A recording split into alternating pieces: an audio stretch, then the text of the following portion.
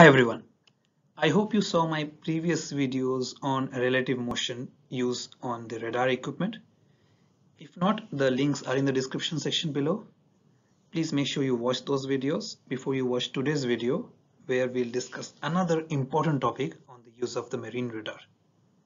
Today's topic is what is true motion and why do we use it? We will also discuss the advantages and disadvantages of using true motion over relative motion. In order to understand true motion, it will be helpful if you can imagine that you are hovering over the ocean in a helicopter and viewing the ships and land features. The vessels underway are seen to move in their proper direction and speed. The land, docks, bridges are all seen to be stationary. You could get the same effect if you were working with a maneuvering board, chart plot, or model table wherein all motions would be seen exactly in the direction and speed at which they were occurring.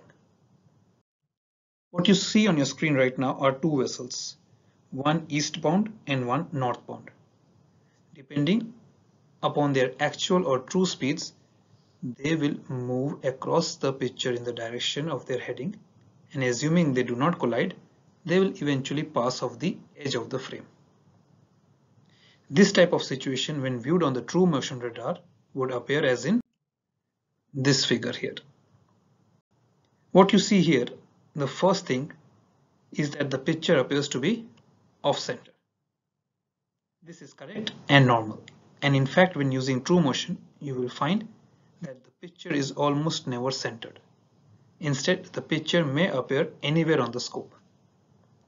Another thing you will notice is that your ship's position at the center of the range rings is constantly moving as long as you're underway, and takes the head flash, rings, and any other features such as the variable range ring or electronic bearing line along with it. If your radar makes a spot of light at the center of the display, then it will leave a tail behind it, just as the targets have been doing in relative motion. This is because, of course, your ship's position is now moving across the radar scope in the direction of the head flash and at a speed proportional to your actual travel. Initially, this discussion will of course ignore the effects of wind and current. The tail appearing behind the targets and your vessel then give you an immediate appreciation of the true course and speed of all vessels, including your own. Now, what else do you see on this picture? You will see three targets. To port is a vessel crossing your bow from west to east and making approximately the same speed as your vessel. Target speed is estimated by comparing the length of the observed tail to the tail left of your ship. On your starboard bow is a vessel on the same course, not on the same course rather, is showing no tail, right? That contact is not moving. It is stationary or dead in the water. We don't know what it is, but it is not moving.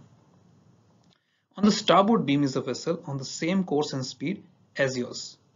Now it is important to understand the difference these last targets have in appearance in the true motion as compared with the relative motion. I will show you an example of how it looks different from one another when the radar is on true motion and relative motion. Now if you think about it, if I state it simply, in each case their appearances are reversed. If you intend to use true and relative motion displays interchangeably, you must be able to shift your thinking quickly as well and accurately when assessing the nature of types of target. I'll show you what I mean when I compare the true motion picture with the relative motion picture. So why should we use true motion? True motion has two basic advantages over relative motion. Firstly, it is capable of showing the true course and speed of the targets, as we discussed. Secondly, it displays stationary objects as being motionless on the radar screen, and thus buoys, land masses, harbor details do not smear on your display as they do in relative motion, if you remember what I showed you before. Now imagine yourself making an approach to a crowded, busy anchorage.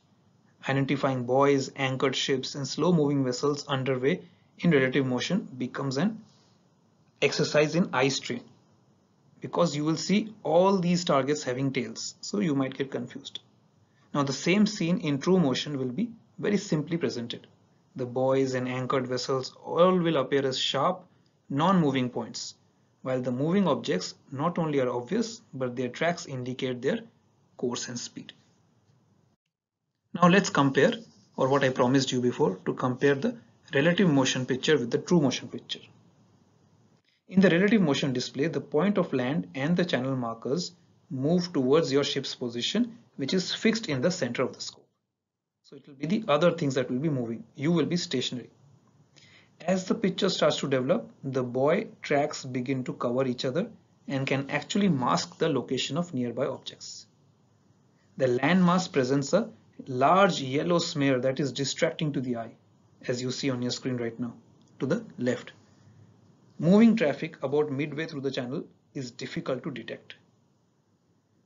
Now what you see on the true motion picture on your right is quite different. You can see that the land masses and buoys are stationary, while the traffic approaching your vessel is quite obvious. So you can see the buoys, they are all stationary, they are all appearing as dots. You can quickly see that all the targets are actually buoys. There's only one moving picture, that's it. So in general, the display is cleaner, easily understandable, and not as confusing as the relative motion picture that you see on the left side. Now finally, before I end today's discussion, I want to show you that true motion does sound fine, isn't it? However, there are certain disadvantages as well. It's very good at doing what it does best, making sense of situation in which there are lots of stationary objects and showing the true track of moving vessels. However, it does make collision avoidance a bit awkward. It's better to use relative motion when assessing collision or risk of collision. Now to assess the risk of collision, the relative motion of a target must be known. And this is the one thing that the true motion display does not offer. For that, you have to then start plotting. Now look at this picture here. There are 4 targets appearing on a 6-mile range. With relative motion, you can easily predict a collision with target D and close quarter situation with target A and C. In true motion, however, only target A will present a collision threat, while B, C and D will appear to pass well clear. Target B will show an obvious clear passage in both modes as it is moving parallel to the vessel's head flash, and thus its relative motion track is very close to its true motion vector or its reciprocal. If you do not intend to plot for collision risk assessment, you should be very careful when selecting true motion in congested situations. So my recommendation would be that use relative motion when assessing risk of collision, but otherwise when approaching channels or when navigating in open seas, maybe true motion is a better way of going. However, one cannot say that one is better than the other. It all comes down to what you are comfortable with. Like I said, if you are switching between the 2 modes, make sure you switch in your thinking as well. Otherwise you will get confused and you might run in a situation which you want to avoid ideally. Thank you for watching today's video, guys, and I will try to put up more videos on these kind of topics, and let me know whether you find these videos useful or not. Bye for now.